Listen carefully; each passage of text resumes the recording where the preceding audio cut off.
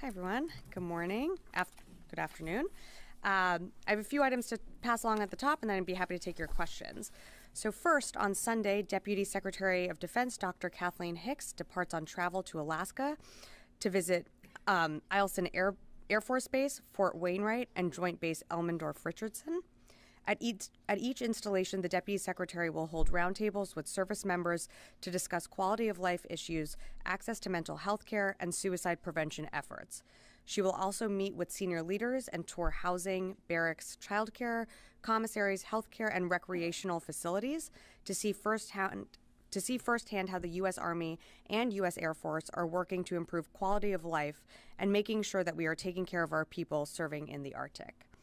The Deputy Secretary will also visit 2 Army cold weather research facilities in Fairbanks and the Ted Stevens Center for Arctic Security Studies in Anchorage to learn more about the effects of climate change on military readiness and research programs focused on improving resilience in the Arctic. Another item, on May 26th, Secretary Austin will deliver the commencement address at the U.S. Naval Academy's 2023 commencement ceremony in Annapolis. If you would like to attend this event, please contact the Naval Academy Public Affairs. This event will also be live streamed on defense.gov. And switching gears, last item here, Marine Corps exercise Burmese Chase 23 is ongoing now in North Carolina. Burmese Chase is a long-standing annual exercise conducted between the Marine Corps and allied partners to increase readiness and interoperability while employing indirect fire and airstrikes. This year's exercise is being held at Camp Lejeune and includes participants from the Marine Corps 2nd Air Naval Gunfire Liaison Company, also known as Anglico Battalion, and forces from France, the Netherlands, Finland, Norway, the UK, and Sweden. There will be a media day on May 24th, so if you're interested, please contact Marine Corps Public Affairs for additional details. And with that, I'd be happy to take your questions. I don't see we have AP here today, so yeah, go ahead. Thank you. Two questions. The first on the Teixeira case. So there's a paper trail showing that Jack Teixeira received multiple warnings about abusing his access to classified info.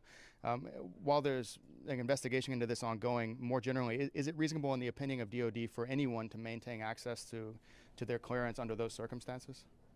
I'm sorry, repeat your question from the top, that he still maintains access? He maintained his access despite multiple warnings. Okay, because he doesn't maintain his access right now. So again, as you mentioned right at the top, this is an ongoing investigation, not just by the Department of Justice, but the Air Force has also launched their own internal investigation. So that is what we're waiting for. That's exactly what this investigation will uncover is, you know, as you mentioned, there were reports filed by others in his unit citing some of these violations. And so what didn't happen when, that's part of what the report will uncover. Okay. And then second, on the Patriot system in Ukraine, is there any update as to the type of projectile that hit the battery or the state of the system at this point? So for more specifics on the Patriot itself, I would refer you to the Ukrainians. What I can confirm is that one Patriot system was damaged, but it has now been fixed and is fully back and operational. But for anything additional, I'd refer you to the Ukrainians. Thanks, Will. Yeah, Nadia. Hi, Sabrina. Nadia Bilbis of Al-Arabiya. Can you give us a current assessment of Iran supplying the Houthis with weapons? In other words, has it decreased or increased after signing the agreement with Saudi Arabia? And also, can you elaborate on the drugs that have been confiscated in the Arabian Gulf? Sure. So in terms of anything from the agreement, I just have nothing new to announce regarding U.S. policy towards Yemen or our support to the Saudi-led coalition. What we've said before, not just from this podium, but across this administration, is that Iran's transfers of weapons to the Houthis violate UN Security Council resolutions, and the support for armed groups throughout the region continues to undermine international and regional security, and, you know, hurts our allies and partners in the region. I'll just leave it at that. I'm going to go ahead to Carla. Thanks. Yeah. What's the Pentagon's latest position on F-16s to Ukraine? There are reports out there that are saying that the U.S. is opposed to even the training of Ukrainian pilots on F-16s right now.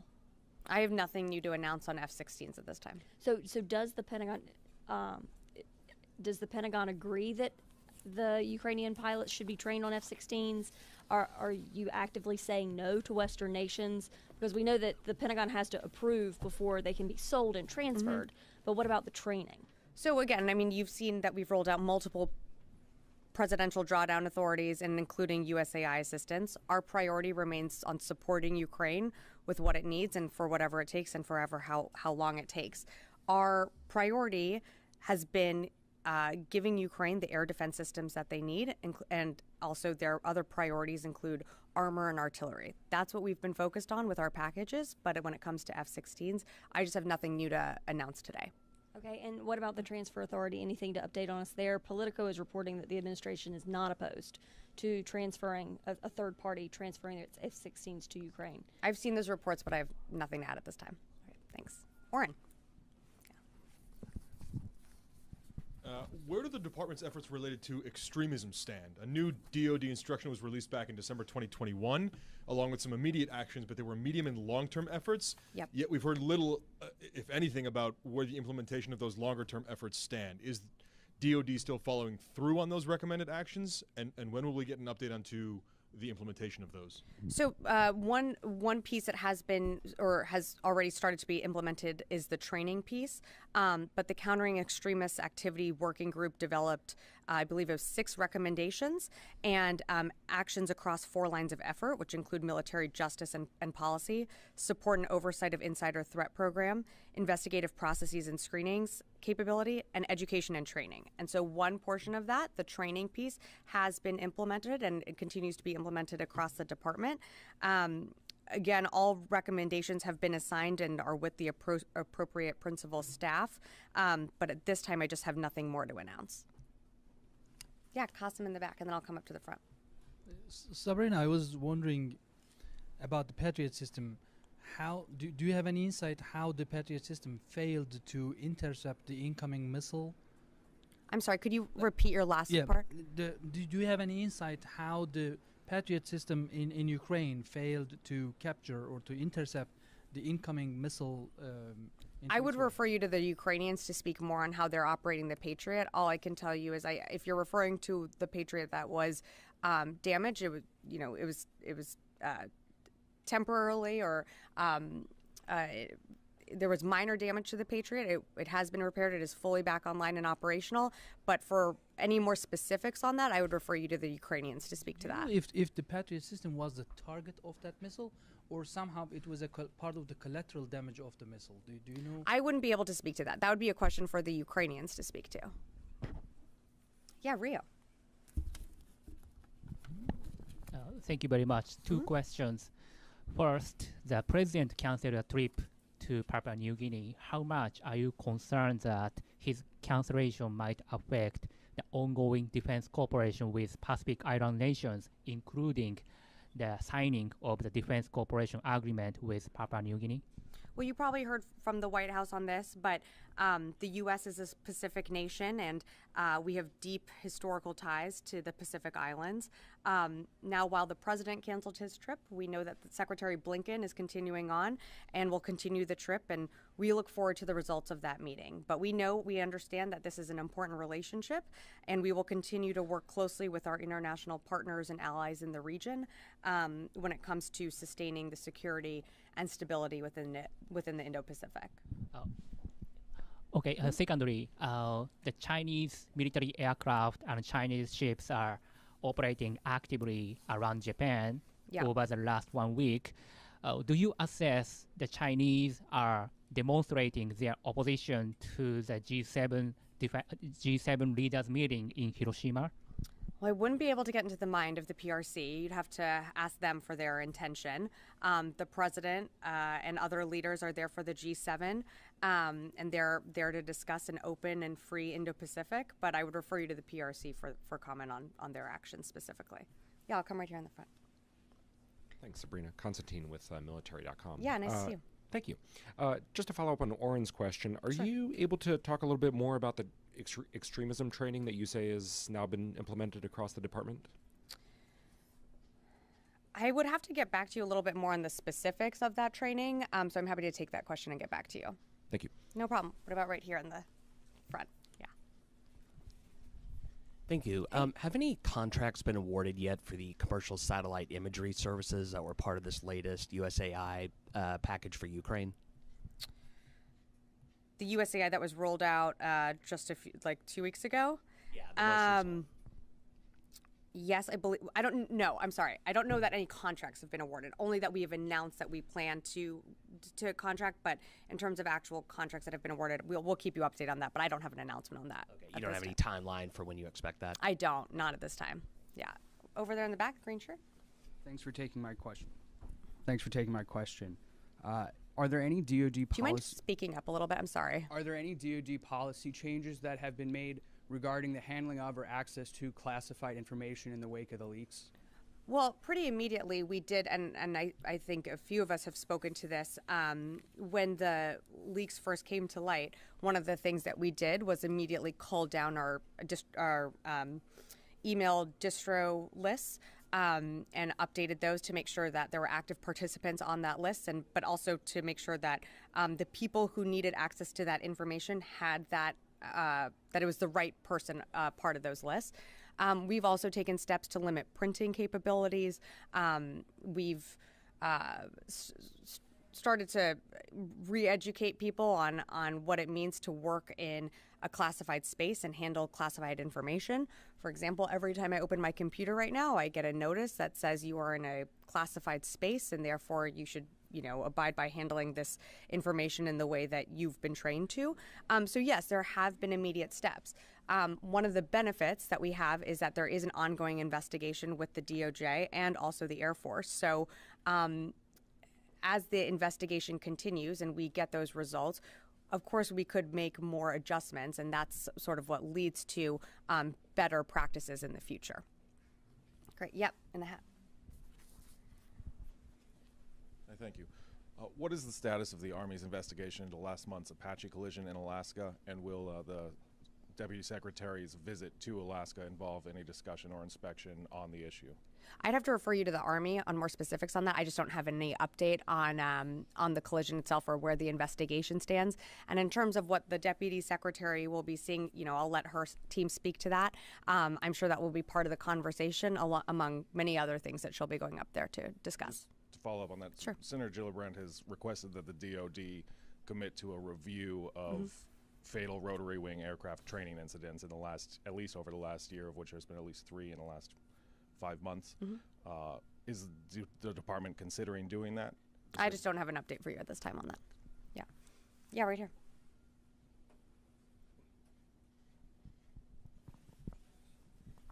Secretary Austin, in his testimony earlier this week, said that there was a presidential drawdown that would be announced, I guess, relatively soon for Taiwan.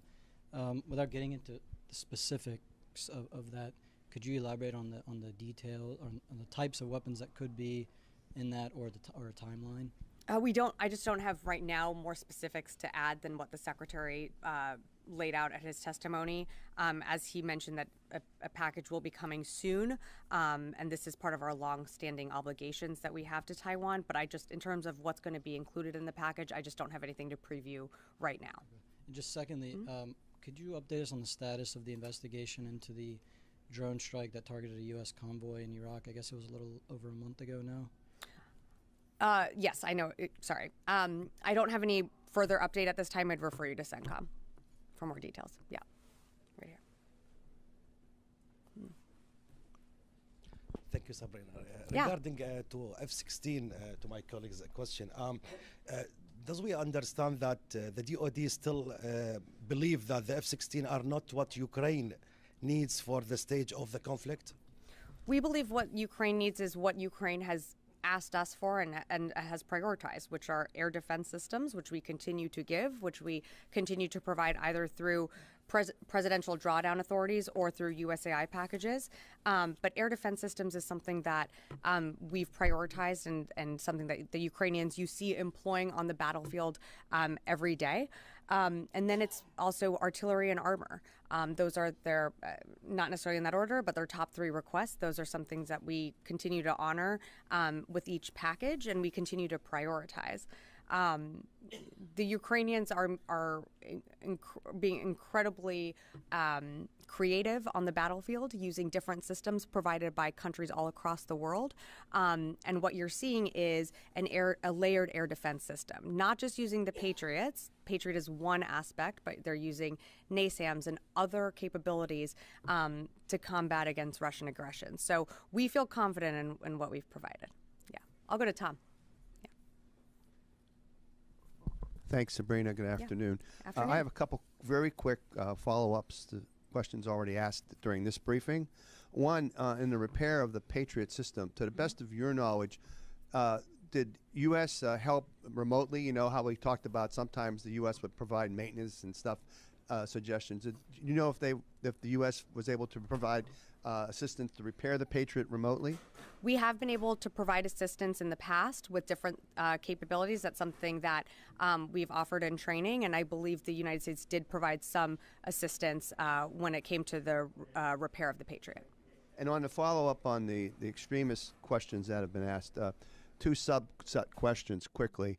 One is that in the ensuing investigation, if there is one, of possible superiors who may have known of the alleged actions by Teixeira, it wouldn't be a DOG investigation, right? That would be either Air Force or DOD. I'm sorry, can you repeat the question Certainly. exactly? The investigation of Teixeira is the DOG and Air Force. We know that. But in subsequent investigations, to find those adjustments that you referred to earlier in the briefing, would that be a DOD investigation as to why those in the Air Force did not properly respond to comments by Teixeira's co-workers that this was happening? Would that be purely a DOD or Air Force investigation, or would that be also DOJ? I think you might be parsing it a bit too much and trying to... Okay, well then maybe I'm not understanding the question properly, but I'll try. So both investigations are running in tandem with each other, but they're separate. Each investigation will have its own findings that the department will be able to use to inform better practices going forward. So for instance... Oh, you answered it. You just did. Thank you. Okay. So they're in tandem. In other words, the Air Force investigation Correct. is by itself. It's not working with the DOG. That's correct. Okay, thank you. And then the final one is, in the adjustments that are going on in regards to classified information, there are 3 active duty Marines who were charged in regards to January 6th activities on Capitol Hill, one of which had a hearing yesterday, Wednesday. All 3 of those are involved in intelligence collections and are still on active duty doing intelligence collections. Would this be some area, stepping aside from these 3 Marines, on a broadly speaking, would this be one of the adjustment areas that would be looked upon, that people who are charged with incidents like January 6th or still have access to intelligence who are linked to the extremism? It certainly could be something that we look into, but again, everyone is innocent until proven guilty. This is a case that's going through the court.